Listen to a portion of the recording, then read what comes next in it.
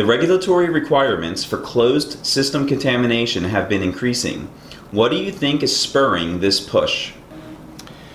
There are three reasons for the increased demand on containment. First, many of the novel biopharmaceutical products are cancer treatments, like antibody-drug conjugates or other highly potent combined products. Second, the 2014 EMA guideline sets health exposure limits that require a permitted daily exposure (PDE) limit for each product. These PDEs define cleaning and cross-contamination limits. The third reason concerns non-product contact surfaces. I covered this in my November 2017 article for the PDA letter, Isolator Surfaces and Contamination Risk to Personnel and Patient. This article explains the cleaning limits for non-product contact surfaces. Previously, this information was not available as far as comparison to the toxicity of the product.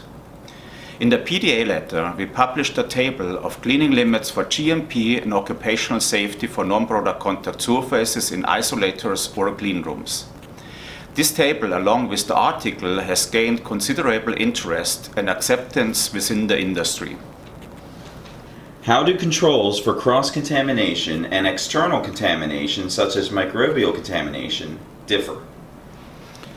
In general, the requirements are similar but require different method.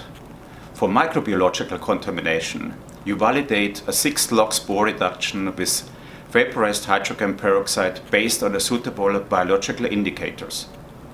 For the prevention of cross-contamination, the reduction of the high-potent toxic substance is based on the PDE limits.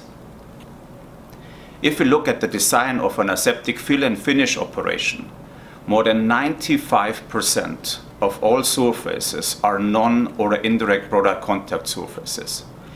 Yet these are critical in some situations. For example, if an open container like a vial must be filled or lyophilized.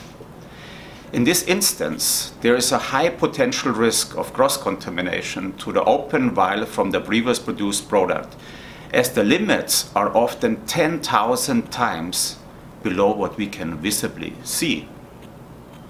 The EMA released a recent guideline on setting health-based exposure limits. Do you expect the FDA to follow suit?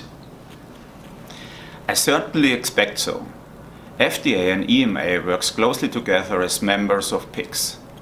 We have seen this in the regards of the draft Annex 1 revision. Considering that in 2018 PICS adopted the EMA guideline on setting health exposure limits in shared facilities as a guidance document, I would tell my US colleagues to stay tuned.